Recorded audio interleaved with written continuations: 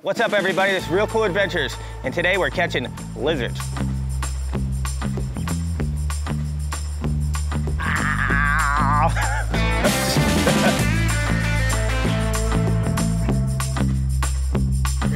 All right, everybody, this is Real Cool Adventures. We just got a phone call from Cam, the cameraman, that he has a giant lizard that's trying to eat his children and possibly his cat. The cat has these claw marks and teeth marks on his face. I don't know about the children yet, but I actually think this is the same lizard that last year was coming down the swing set and trying to prey on his daughter. And we're gonna show you right now how to catch this. So what I have here is a small stick and a string, and I'm gonna teach you how to make a slip knot. Now there's our noose. There's a million ways to do it. This is a real quick, easy way. You just take it, you fold it like this, do a quick overhand knot, like so, and back out. Really simple. Keep that knot fairly small, okay? And then I'm just going to take a knife, if I have one. Hang on, follow me in a second. Coming out of my pocket. All right, just take a knife. I'm gonna cut this little tag end off. Okay, I'm gonna cut the excess off of here, like so. Whoa. Okay, now I take that loop, okay? All I did is make a little loop, little knot.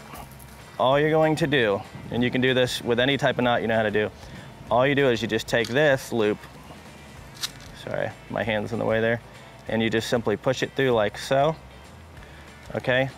Now this is what you're gonna put around, this is your noose now. So I'm gonna put that around the head of the lizard. I'm gonna pull it down like that, it's gonna go tight. These lizards are known to be really mean and aggressive, so we're gonna be as careful as possible and try to get it out of here so it doesn't hurt the cat any more than it already did. The cat Tigger, we'll show you right now. Look at this cat's face, follow me for a sec. Look at the face of this cat. Tigger, smile for the camera. That's where this lizard has literally tried to eat the cat. I think it thinks it's like a giant kitten or something, I'm not sure. This is the most humane way to catch any type of lizard by just grabbing it around the neck, and then you can dispose of it however you choose to. But it's just a simple slip knot, noose. Now the hard part is this lizard gonna take off? Possibly. Is it gonna go on the roof? We're gonna have to get in the attic, I don't know. But we're gonna go right now and catch this. Now that lizard is so camouflaged and elusive. It's called a green anole or a large. Lord, that's the largest of all the anoles, right? Yep. It's a giant anole. Some people call them night anoles. Looks like somebody already took some shots at it. You want me to catch him, Mackenzie? Yeah? What's the lizard's name? We named him Geico. Geico. Well, Geico's about to meet Lasso right now. Now, I don't know how aggressive this thing is, but I know... It's pretty aggressive too, though, so careful. The cat's aggressive? It's a cat versus Michael versus the iguana lizard. If that lizard drops, that cat's going after him. Oh, good. We're going to have a whole National Geographic scenario here. So... Uh-oh. While Michael tries to capture his prey, as he has a vicious cat under him. Careful, he's trying to catch the lizard. So you just want to slip it over like that? Oh my God. But I don't want to get the light fixture. Like, I have the light fixture right now. So that's the most humane way to catch this thing. Oh, He got Michael! And this thing will bite you so bad. Whoa. Now, I've been told that they'll cut your finger off, so we're trying to avoid that. Whoa. Look at him. Oh, he's not happy. That's a lizard. Whoa. Yeah, so that's it. That's how you walk your dog with it. So, now look at the colors on it. Cam, I'm not gonna let him go. Come zoom in on this thing. Look at how, that thing is really pretty and cool looking. See this feather that came out of his mouth, right here? These things are known to eat small birds. Lauren had a little blue parakeet in our backyard, and one of these, a larger one, literally sucked the parakeet through the side of the cage and killed it. So we don't really like these green anoles. Here in South Florida, people wonder why they're invasive. They eat the mockingbirds, they eat all the native birds. But look, that feather literally came out of that thing's mouth where he probably is chomping on. It's springtime, probably ate some type of little hatchling this morning. So, yeah. You gotta make sure you get a hold of him. Okay, and you just grab it like that. Now, the tip of its tongue, this guy is not happy. And I don't know if you can see it where his eyes actually beat up where he was battling the cat, probably this morning. If I were to touch that thing right there in the tip, that has this real sticky mucus. I don't know if you can zoom in and see that. See when I pull it away? That is almost similar to a mouse trap or something of that nature. That's how it, when it grabs little bugs and stuff, they stick on there. And it's similar to a chameleon, except the chameleon can stick its tongue all the way out, zap its prey, sticks to it like glue, and brings it back. Very similar, but not the same thing. Let's see if I can, you can see how sticky that is. See that mucus coming off there? See it stretch out? And I do not want to stick, I think it knows the difference. If I stuck my finger in front of there right now, I guarantee you, yeah. How many of you think I should stick my finger in there? Maybe we could use it for some type of jewelry like that. Maybe some type of new earring. We could do that. What do you guys think? No, but we're not gonna do that. I'd say stick your finger in there. Stick my finger in there?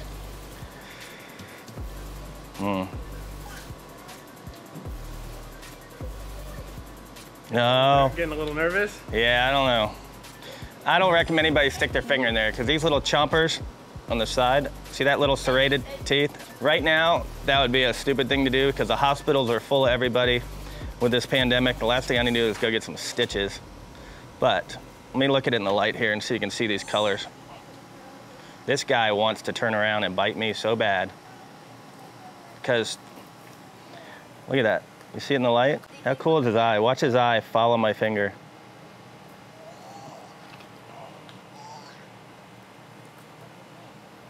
Little beautiful little, I mean, they're pretty. Obviously, that's why people brought him here, because they're so cool. I mean, they got a lot of colors. His body's cool, but they are super invasive, super mean, and it actually looks like some type of crazy little dinosaur. Look at him, he just wants to go right for my face. Probably wants to bite my nose off. How many of you think we should eat this? Does anybody know any recipes or a way to eat these? If you'll leave that in the link down below, maybe we'll come up with some type of recipe and eat these. I know there's some bigger ones that have some nice legs on them like that, and it looks very similar to a frog leg. And I would bet you money that they're edible. Actually, we're bonding now. Your nipple off. Oh. Whoa. I'm telling you, I feel like if I let go of him with my thumb, he would just take off. He's obviously not happy because the cat's down there. He tried to eat the cat earlier, but didn't. Look at the little nails. You see that? The little things are sharp. Look at that. The guy is. But it's soft. I don't know. It's hard to tell through there. It may look really. Look at it, it's turning blue. How cool. It looks like dolphin. We should troll this thing for dolphin. No? You're shaking their head at me. It's soft though. It's not like any other reptile I've felt before, and I'm not a big reptile person. This thing is super soft, like silky. Should make a nice purse. Like a little Barbie Cuban Anole purse. You guys want to pet it? No? That's not, don't jump. Stay still. Watch out, Lauren. No. Stop. Put the stick down. I'm not going to throw it on you. You want to touch it? Promise. Kenzie, you want to touch it? Mackenzie, you want to feel how soft he is? You want to touch him? Watch. You want to touch Geico? I won't let him hurt you. Look, feel how soft. You want to touch him? You want a soft lizard? You want to touch him?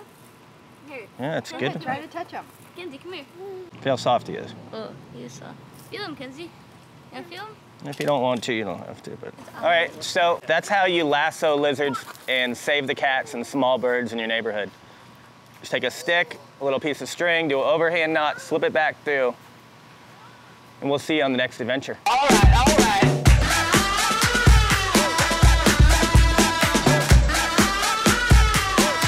Look at how cool the colors are in that thing. They're actually beautiful. Whoa. Come here, buddy. Heel. I mean, he's completely comfortable. But look, he knows where home is. He knows that green color.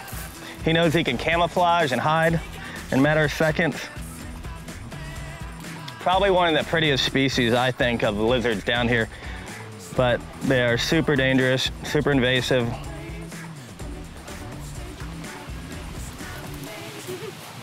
That doesn't hurt him at all. I mean, it's just real soft on his neck. If you can see that knot, it'll come right off. Whoa. Whoa. I'm not gonna let him bite you. Watch out. Now he knows. Oh, oh! Did you get that? Did you get that? Did you get that jumping lizard?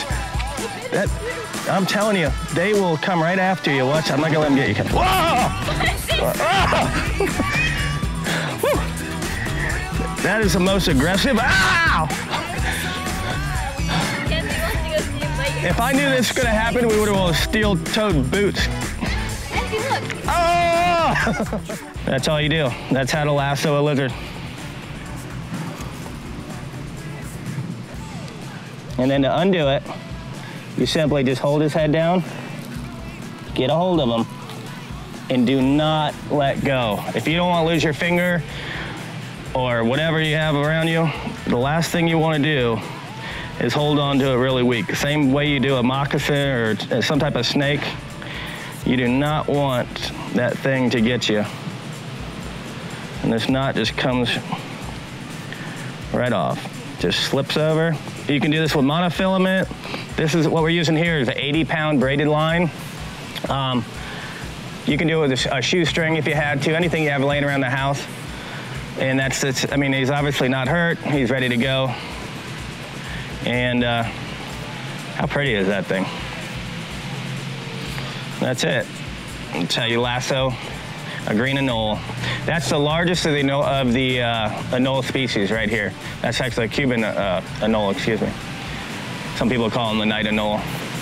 And just the reason they call them the night anole, I think, is because they get on things and they turn dark, but they feed daytime and nighttime. So that's not true that they feed more at night.